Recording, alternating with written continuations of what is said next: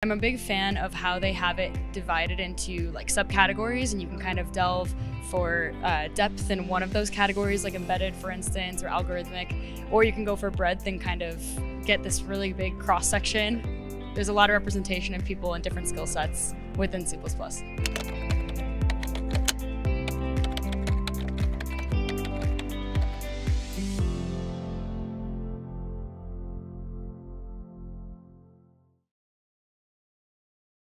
Hello, welcome everybody. My name is Andreas.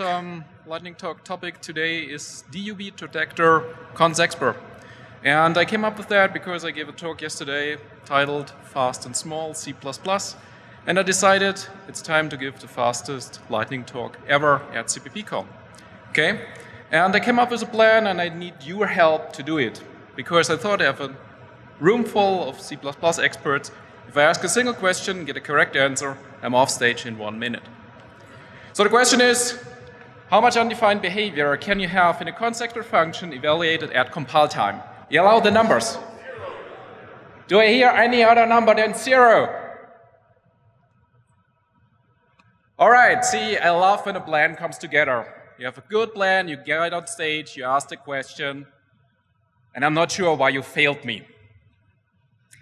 I can only assume because you wanted to see me talking again, right? We would have made it in 58 seconds if you just have gave me this right answer. So the correct answer is you can have more than 0 UB in a constexpr function evaluated at compile time. Okay, I don't see an angry mob here. Wonderful. So look at this piece of code. It's C++20. You might know it because it's the latest official C++ standard we have. ISO hasn't stamped C++23 yet.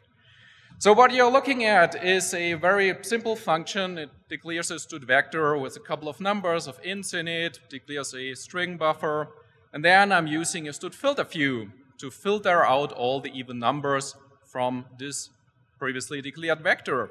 I go over it with the range-based for loop once, add +2 to every number. All the even numbers are still even. Perfect.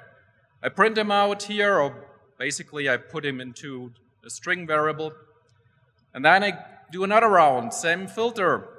I add +1 to every element. This makes all even numbers odd numbers. And this, my friends, is undefined behavior. If I now go over this entire sequence again with my same filter view and stash all of the numbers or of the numbers into the string, you can see the static assert below. The output is 4, 6, 8, and 5. And if you don't trust me, I wanted to show it. Come on. That one here is confused. Sorry about that. See, we're not doing the fastest Lightning Talk today. So this compile explorer, this clang, says 4, 6, and 8. This GCC says the same thing.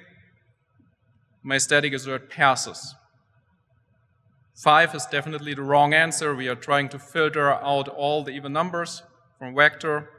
I'm not expect to see an odd number. This is a function, it's constexpr, I static assert on it, so I'm doing it at compile time, right?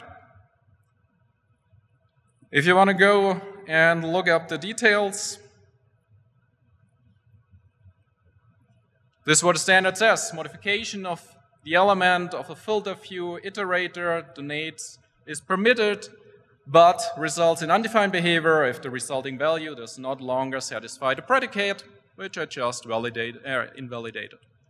So, language UB, at least this one, you can have in a constexpr function since C++20.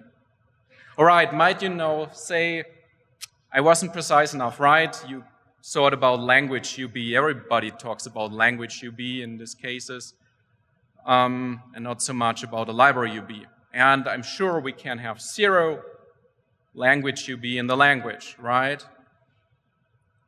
Well, it might be an odd case, but look at that. I have this function, don't do this. It's intentionally named like that. It returns the integer 42, but it's also marked as no return. It's a constexpr function. I hook up another one, say, call that one execute. That simply returns the value of don't do this. A no return function and a static assert on the result being 42. Demo for that one again. If you only trust the compiler, this here is Clang and GCC once again, saying, yeah, that one passes. But by the way, there is a warning. You just returned from a function that's declared no return. But it compiles. The rationale for that in the standard, it's a little bit more tricky than the previous one. If we look up what the no return attribute says, it says if you return its undefined behavior, all right, and then you have to go to CppCon, and that says, well, there is one exception. If it's a no return function, the implementation might allow it, which although. So I didn't make it. Have fun.